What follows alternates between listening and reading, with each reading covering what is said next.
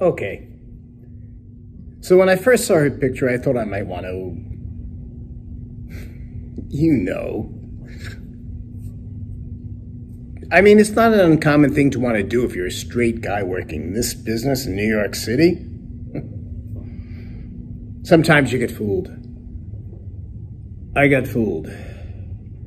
It wasn't the first time. It's a business of illusion. I mean, you never know when you might want to use somebody for something else. I wasn't thinking. I mean, you do things. You do things and you don't always consider the consequences, because if you did that, thought of the consequences, you'd be fucking paralyzed. Like some neurotic who mulls over every step he takes, who looks around every corner, who... You're intelligent. You get the idea. The problem is we make mistakes. Mistakes are costly nowadays more than ever before. What a world, huh? From business to your sex life, mistakes will cost you.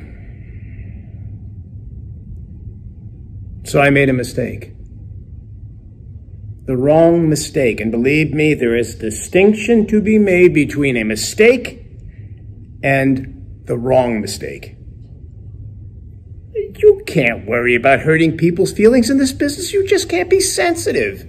This world, this city is for the tough. You don't believe it? Take a walk down Broadway. Go on, take a walk down any street in this town. The real problem is that today human life's not worth the effort it takes to fuck somebody. It's true. Sad, but true. But hey, I didn't realize that till I got here. Had I realized it at the time, I might have done different than I did. I can tell you this, though. Regret is useless, because here's the thing. You can't do other than what you have to do. Which is the fallacy about free will. Free will is the most ridiculous fucking concept ever concocted by the intellect of man. Do you know when free will operates? In retrospect, that's when. In retrospect. The idea of free will has caused more unnecessary guilt than any idea in the history of mankind. Now, I'm no philosopher. Every belief I have is out of my own experiences. That's the kind of guy I am. Because without that hard-nosed experience of reality, you can't do shit, you can't sell shit. And selling shit is what I do for a living. Now, I'm not complaining about being here, because we all end up here eventually, right? I mean, it's just a matter of time, right?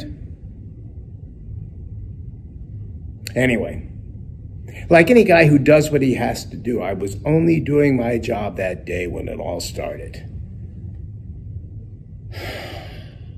I wasn't thinking. And believe me, you have got to think.